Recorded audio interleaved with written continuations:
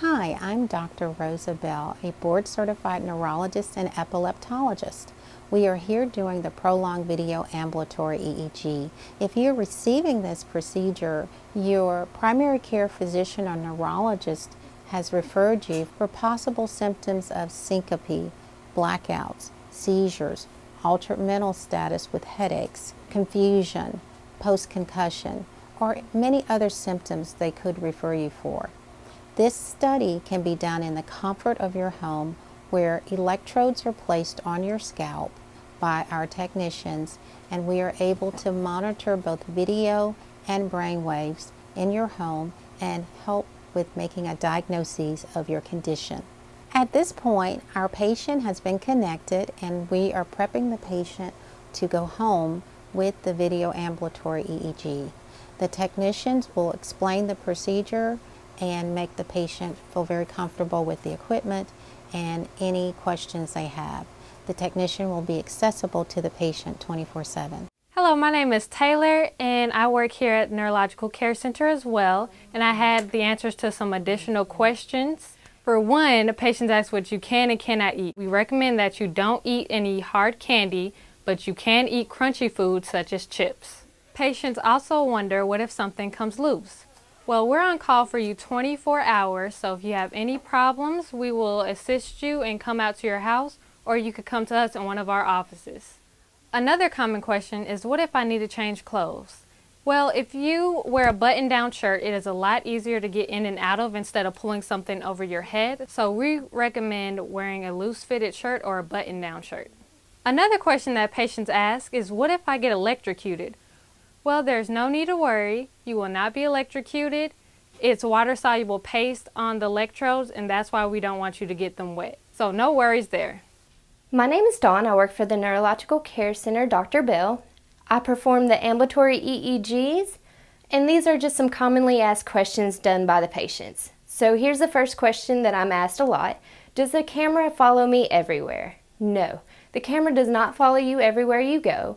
The camera only stays in two portions of your house.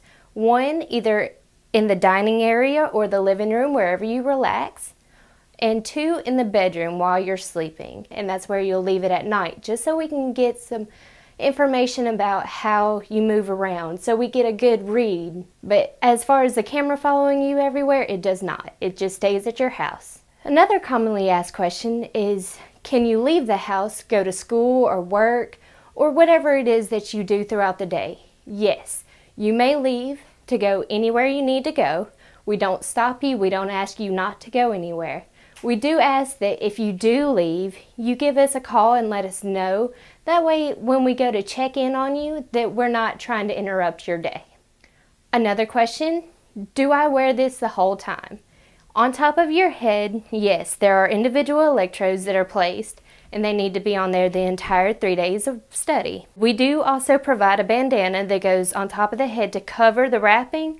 That does not have to stay on at all times, just the electrodes themselves. Another question, do I have to write what it is I'm eating while I'm doing my patient diary? No. We ask that you do the patient diary, that way we have an idea of what we're monitoring. We do not ask that you give us any details on anything that you do, whether that's if you eat something or when you use the restroom or what medications you take. We do not ask that you explain those in further details. Does the computer stay on the whole time? Yes. The computer is a good way for us technicians to check in on our patients. That way, if anything were to come loose or come off, we are able to help you and assist you as quickly as possible. So we do ask that you keep the computer on at all times. What if I have a pain or something shooting down from the top of my head to my foot? Do I need to write that in the patient diary? Yes. That could be a neurological problem, and it also gives us an idea of what kind of pain that you might be having. So we do ask that you notate that you are having this kind of pain, that way we can help take care of you. Can I use my Bluetooth device? No. We ask that you don't use electronic devices up to the head for the simple fact that it could cause interference with the electrodes that we have sitting on top of the head. So we ask that you limit as much cell phone, Bluetooth, any kind of wireless device up to your ear or head at all. And one other question, do I have to sleep with a bag around me? No, you do not have to sleep with the bag around you at all times.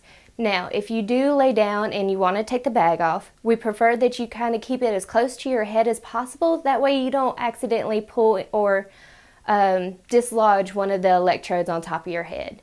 So please be mindful that if you do take off your bag, to keep it close and not forget about it. But you can take it off when you sleep. Hi, my name's Chloe, and if you have any additional questions, please don't hesitate to call. You'll have 24-hour access to one of our highly trained technicians for the duration of your study, and we'll do everything that we can to ensure your study goes great.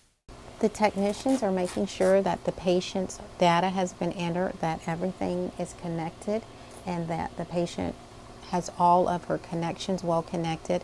The patient will go home with this compact bag with the camera so that we could have video footage of any events.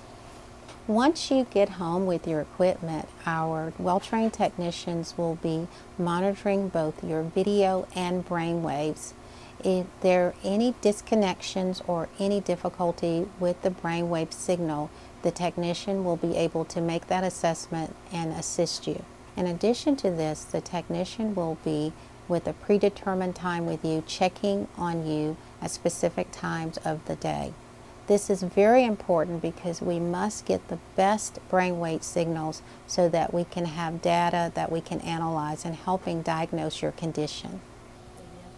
Our patient has now been connected, and our technician is giving very detailed instructions on what the patient should do once she arrives home. You cannot eat hard candy. You should not chew gum. You cannot take a shower over this period of time or do any activities that will produce heavy sweating. It's also advised to limit cell phone use to the ear.